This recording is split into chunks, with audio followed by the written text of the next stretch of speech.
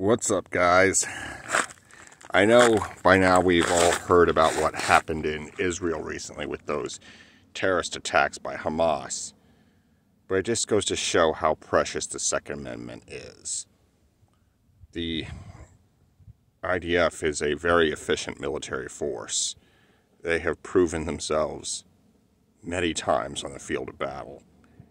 Yet, and their military readiness, they can just call up their reserves real quick.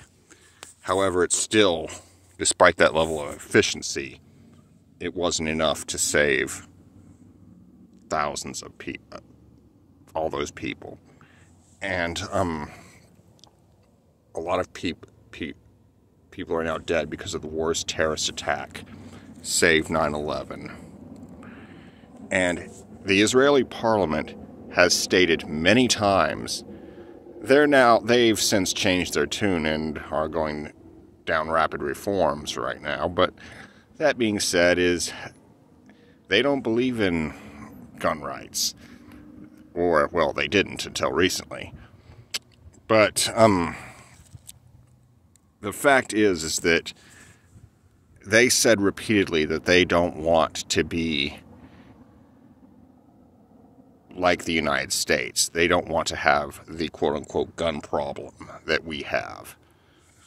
And keep in mind that it doesn't take a big, sophisticated organization like Hamas or Hezbollah to decide that you're not safe, that this area is not safe anymore. All it takes is one man. One man. And trust me, people, when you have an armed society, you do not see shootings like this. And, you see, the whole issue is that we need to come together, and it's every American's responsibility to fight for gun rights, to be armed, to be trained, to know how to be proficient with your weapon. Because I'll be the first to admit, having a weapon is not enough. Training is so important. And you're not going to get good by buying some fancy-dancy whiz-bang toy. That's just not going to happen. It's not going to make you good.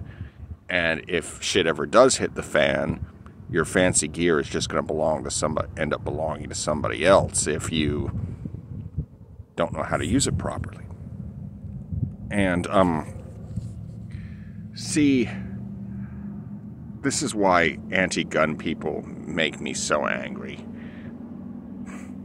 Stripping away my right to defend myself? Fuck you.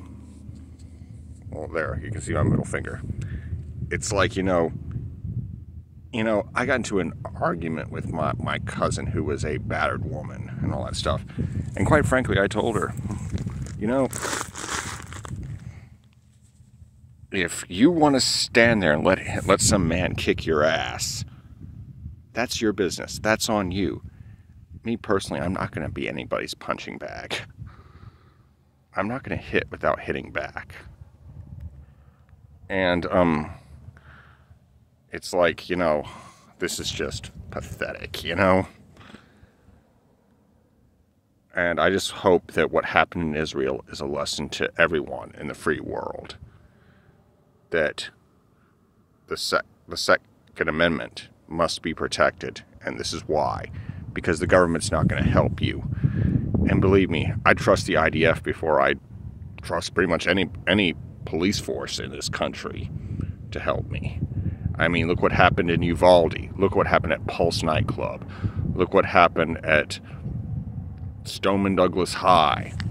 Look what happened in Columbine. The list goes on and on. Police in this country have failed us time and time again. But the question is, will you fail yourself?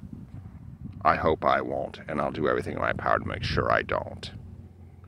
Anyway, I hope you enjoyed this video. Be sure to like, comment, share, and subscribe. Sic Semper Tyrannis, Mulan Labe, and don't tread on me. Be good, y'all.